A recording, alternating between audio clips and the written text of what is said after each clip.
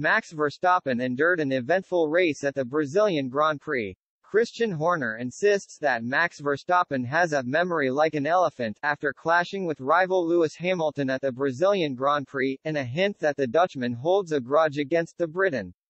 The Red Bull and Mercedes stars, who clashed frequently during their 2021 world title fight, collided at Turn 2 on lap 7 in Brazil. Verstappen had attempted to attack around the outside of the first corner for second place. But they ended up colliding and the Dutchman was handed a 5-second penalty.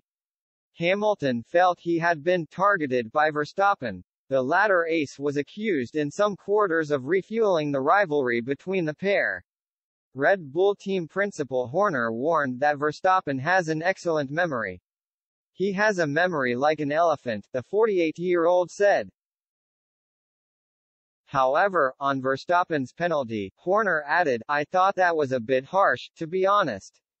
For me, I thought he'd earned a bit more space than he was given, that Lewis could have given him a bit more to work with because Verstappen was ahead going into the left-hander.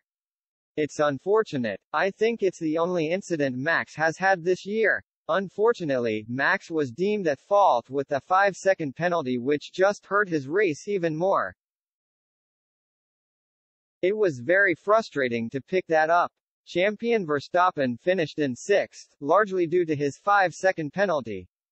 Hamilton went on to come runner-up behind Silver Arrows teammate George Russell, whose victory was his maiden race win. It was an eventful race for Verstappen, who has often breezed to victories this season with little incident, much unlike his triumph last year. He has been criticized for disobeying team orders and not giving up his place to colleague Sergio Perez. Horner had asked Verstappen to allow the Mexican to overtake, but the 25-year-old refused. He did not disclose the reasons why he failed to give up his place. Perez fumed over the team radio that Verstappen had showed who he really is.